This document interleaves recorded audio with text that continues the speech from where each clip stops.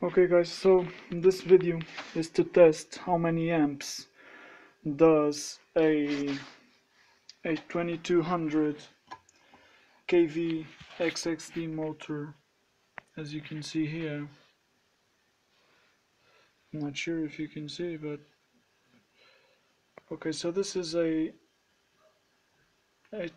2200 kV with a 730 prop, and I have all things wired.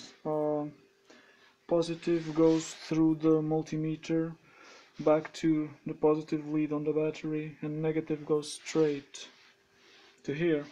And so this is just a test to see how many amps will this 2200 kV motor will pull out. I'm using an XXD 30A ESC. Not sure if you can see it here inside my hairboat, one of those from Banggood, flashed to Simon KTGI HEX.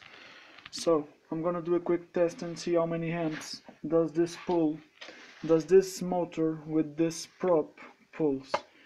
And then I'm gonna try the same thing with a 5-inch prop to see how many amps does it pull. And if it pulls less than 12 amps, I know that I can use 12 amp ESCs on my mini tricopter that I'm building, which has the same motors, and I'm gonna be using 5-inch props. So let's see with the 730 prop how many amps will it pull. Okay, so just plug in the power, and now I'm gonna hold the airboat and okay, 0.7.